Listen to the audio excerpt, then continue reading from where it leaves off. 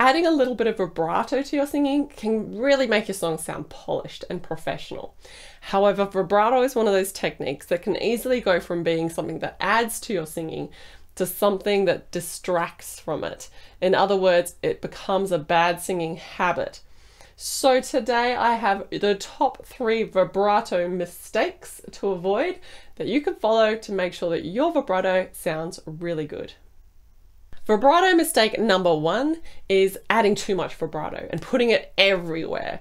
And it is really one of those things that can seep into sort of every single part of your singing, and it just muddies it up and it doesn't sound as good. I'll give you an example.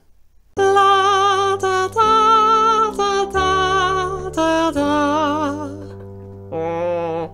As opposed to la, da, da, da, da, da, da. See how the vibrato adds to the end? I only put a little bit on rather than throughout the entire thing. Remember that vibrato was originally used back in the day when classical singers would have to hold long notes, like one note for a long period of time. It's actually easier to hold that note if you put a bit of vibrato on it, and it's also nicer for the ear, for the listener, to hear a note that's wavering slightly rather than a straight long note that's been held for ages. Which is why, you know, vibrato sort of came about. And nowadays it is more of a stylistic thing. It is a bit more of a personal preference thing.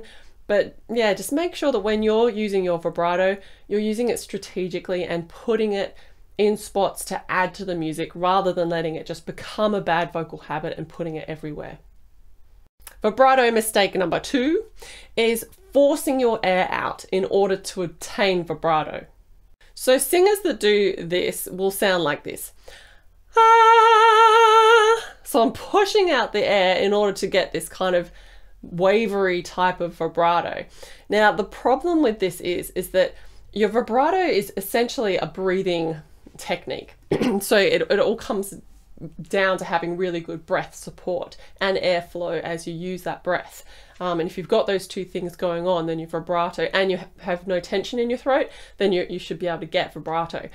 But a lot of people find that they haven't quite gained control over their breath yet, and so they're pushing their air out in order to obtain vibrato, and it makes it sound too fast or bleaty. So you can kind of get this kind of sound, which is more of a tremolo than a vibrato, and it's a breathing problem. So if you're finding that that's happening to you, go back and do some work on your breathing and exhaling to support your notes, so your airflow and your vibrato should improve. And the third vibrato mistake is putting way too much volume on at the start of your notes, and then the volume peters out really quickly, like this.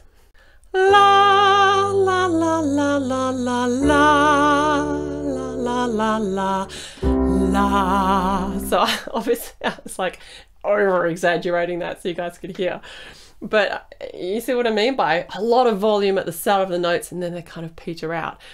And what it does is it makes your notes sound like they have really bad technique. So rather than it just being the vibrato that's naturally decreasing in volume, it sounds like you've got these big kind of waves in your singing. So loud and then soft, loud and then soft. And it kind of sounds like someone's turning the volume knob up and then down, up and then down. It doesn't produce a nice effect. What you want to try and do with your vibrato instead is have it come out gradually and support your note for the entire length of the vibrato, like this. La la la la la la. So I'm just bringing the vibrato la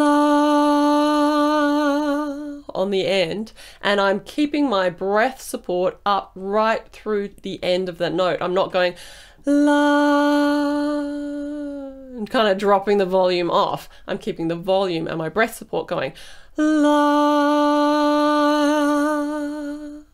and letting the vibrato naturally kind of waver the note to a stop rather than decreasing my volume. Of course, vibrato is a personal preference kind of thing nowadays, rather than a strict singing technique, but I'm hoping that these 3 mistakes, rules, whatever you want to call them, kind of give you an idea of how to use vibrato to get that professional, polished sort of sound. Thanks so much for watching, and if you would like some free vocal warm-ups, head on over to singersecret.com where you can download them there. I've got videos and downloadable sing-along tracks in both male and female ranges. I'll put a link to it in the description below.